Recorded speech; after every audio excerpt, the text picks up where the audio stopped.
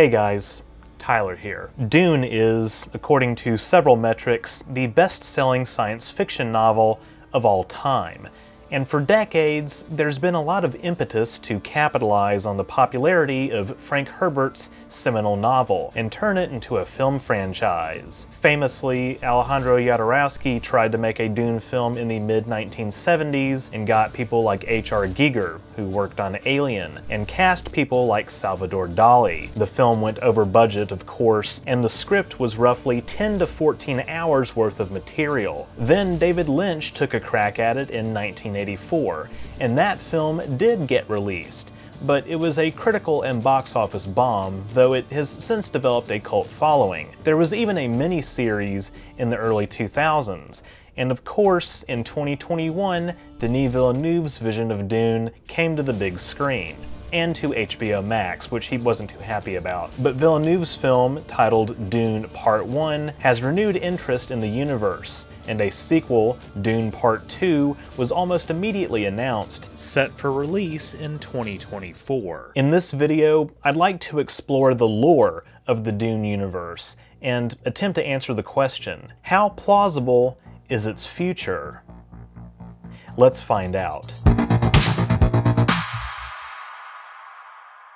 Dune takes place tens of thousands of years in the future. In the case of the first novel, 21,000 years from now. But about 11,000 years from now, 10,000 years in Dune's past, there was an event called the Butlerian Jihad, a quasi-religious uprising that saw the total destruction of basically any thinking machines, computers, artificial intelligence, because the people in this time period had become disgusted with how much influence these thinking machines had on their lives. And this Butlerian Jihad also led to the development of a new pan-universal religion, codified into a religious text called the Orange Catholic Bible. I kind of like that name, mostly because of the orange. It's also important to note that Dune is a world in which humans have colonized the galaxy. So alongside this pan-universal religion is a pan-galactic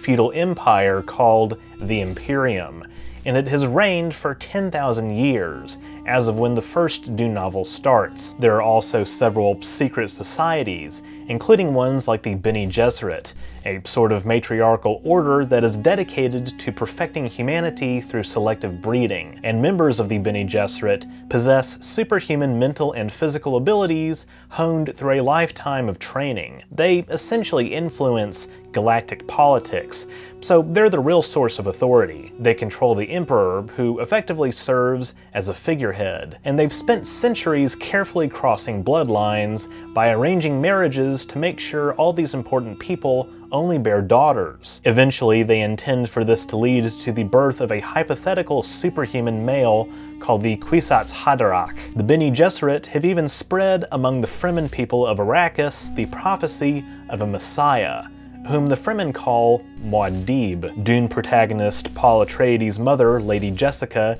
is a member of the Bene Gesserit, who, by giving birth to a son, has facilitated the birth of the Kwisatz Haderach a generation early, disrupting the Bene Gesserit's carefully calculated plan. When it comes to the everyday administration of the various planets in the Imperium, there's an abundance of great houses, including House Atreides, Paul's house, and historical rulers of the planet Caladan. House Atreides claims descent from King Agamemnon, a son of Atreus in Greek mythology. House Atreides is ordered by the Emperor to replace House Harkonnen as the fief rulers of the desert planet Arrakis, aka, well, Dune.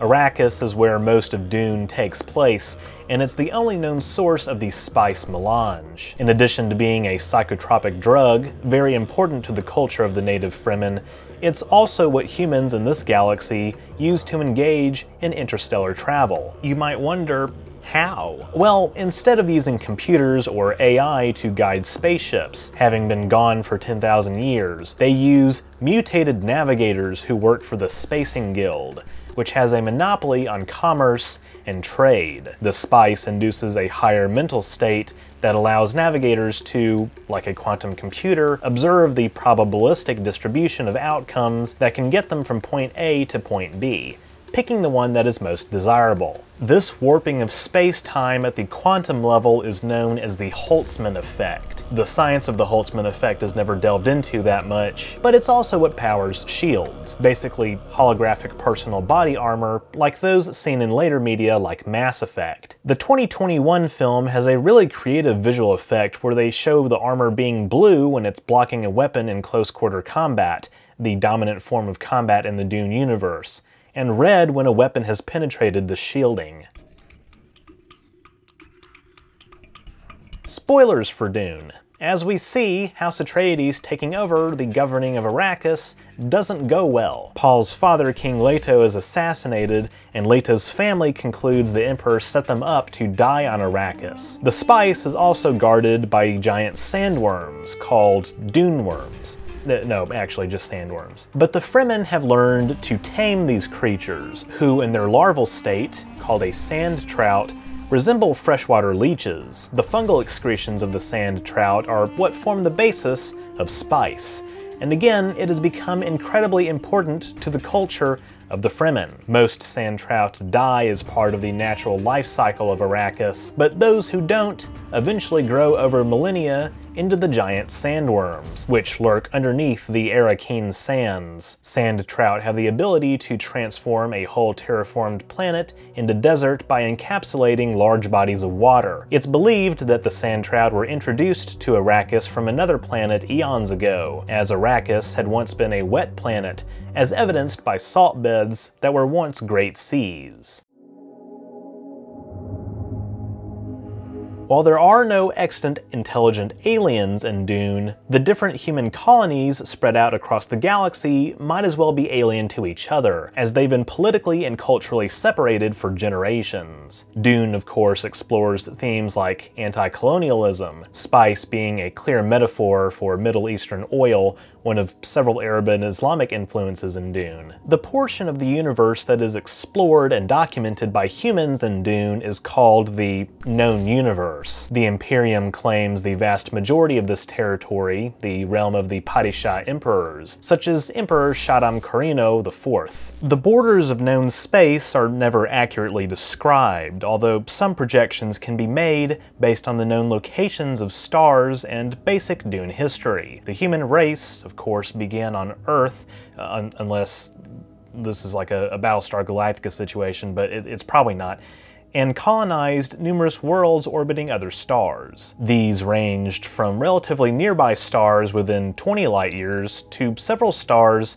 100 to 200 light-years away from Earth. The furthest known colonized star of the Imperium, Beta Lensis, home of Ischia, is 410 light-years away. But even Beta Lensis is well within the Orion arm of the Milky Way, and the Imperium does seem to still be centered on the general region of Earth. The Atreides and Harkonnen homeworlds, Caladan and Giedi Prime, are each about 20 light-years from Earth, respectively. Caladan canonically orbits the sun-like star Delta Pavonis, whose age, luminosity, metallicity, temperature, and other properties make it a prime target for real-life searches for extraterrestrial intelligence. Delta Pavonis also has a slow rotation rate and minimal magnetic activity, making it the nearest solar analog that is not part of a binary or multiple star system. This calm radiation environment is partly what gives Caladan its lush environment. In real life, Delta Pavonis' high metallicity makes it likelier to harbor a planetary system, with radial velocity data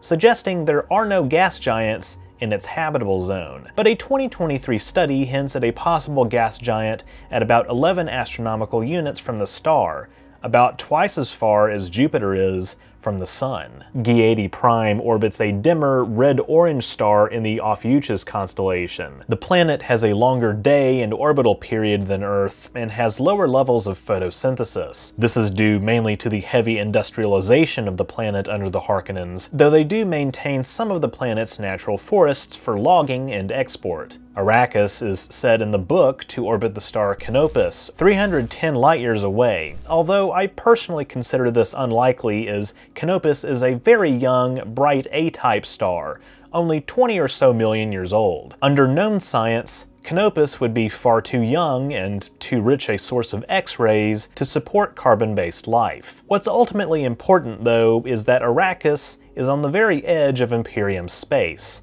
Its atmosphere is very similar in composition to Earth, allowing humans to live on its surface without respiratory equipment. And the sandworm's metabolism also acts as a source of atmospheric oxygen. Besides the sandworms, Arrakis's native life includes the kangaroo mouse, also called Muad'Dib, which is also the name of one of Arrakis's 2 moons. You see the pattern? The Fremen on Arrakis are descended from a population called the Zensunni Wanderers, who millennia ago embarked on an interstellar journey to escape from persecution and enslavement by Imperial raiders. Arrakis is their final stop, and the Fremen have eked out a traditionalist lifestyle on the planet, existing in the caves of rocky outcrops and mountain ranges that break up the planet-wide desert. So the next natural question, the question that I wanted to answer in this video is, do I find Dune to be a plausible future?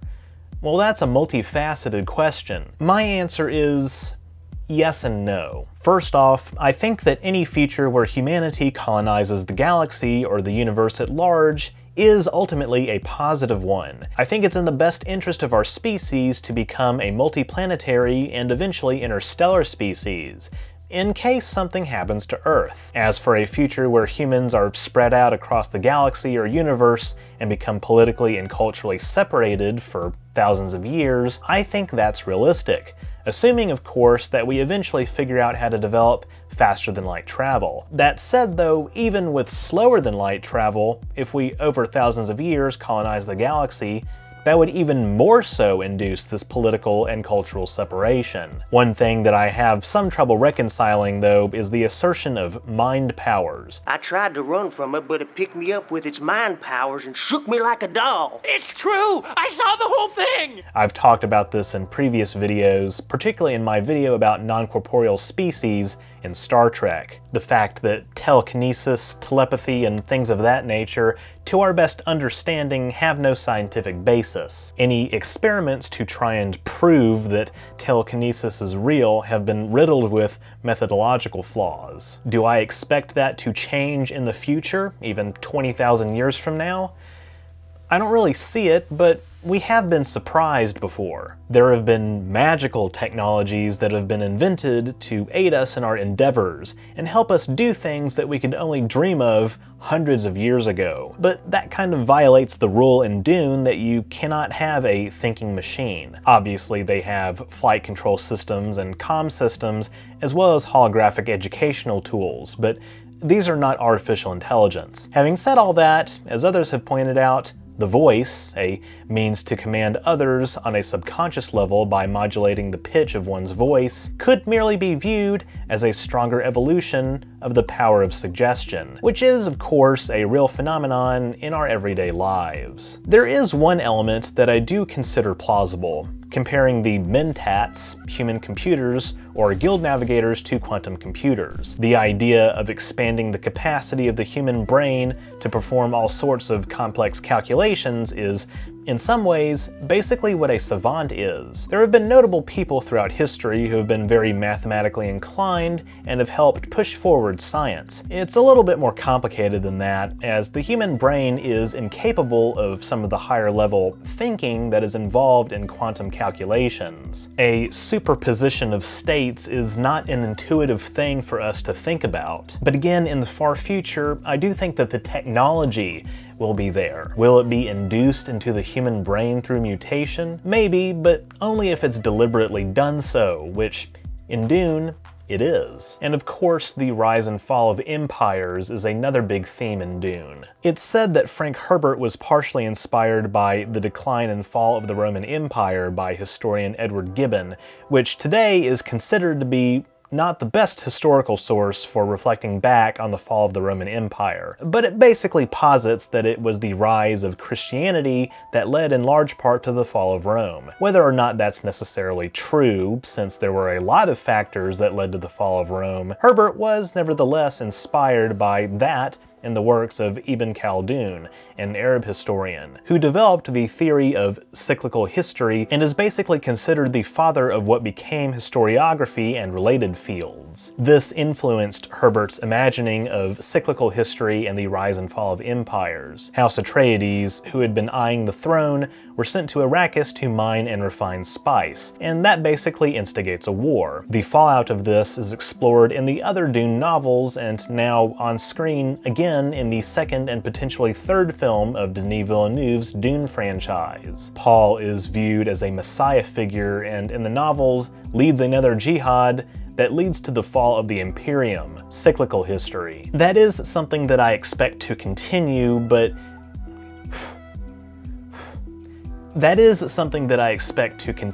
but it does assume something very dystopian and bleak, but also fairly realistic. That is, Dune takes place in a sort of post-democracy world. You've got all these great houses ruling over the galaxy and the universe, and again, it's like neo-feudalism. In today's age, where we're seeing threats to our democratic institutions and a slow erosion of liberal democratic values, a slip towards authoritarianism, something explored in Star Trek with the post-atomic horror, it proves that democracy is arguably kind of tenuous, sort of an anomaly in human history. The arrangement has traditionally been imperialism, de jure god kings and absolute monarchies, theocracies, that kind of thing. Is that something I could see happening again in the future, especially given a scenario where humans have colonized the galaxy and are living on all these different planets separated by light years? Unfortunately, yes, I think it could happen. It's a danger. If you have planets that are separated by thousands of light years, arguably that does make it easier for authoritarianism and despots ruling over sizable enough populations to seize control and eventually slip us as a species into a post-democracy world. The good news, though, is that this is not a universal opinion. It's not even something that I think will happen, just a possible danger. Others believe that a species that colonizes the galaxy would be inherently peaceful, because it would have had to overcome all the major bigotries and other biases that currently keep us from acting like a truly global species. Different sci-fi universes offer different takes on this, most of them erring on the more pessimistic side. In any event, I think that Dune is a future that we should actively try to avoid.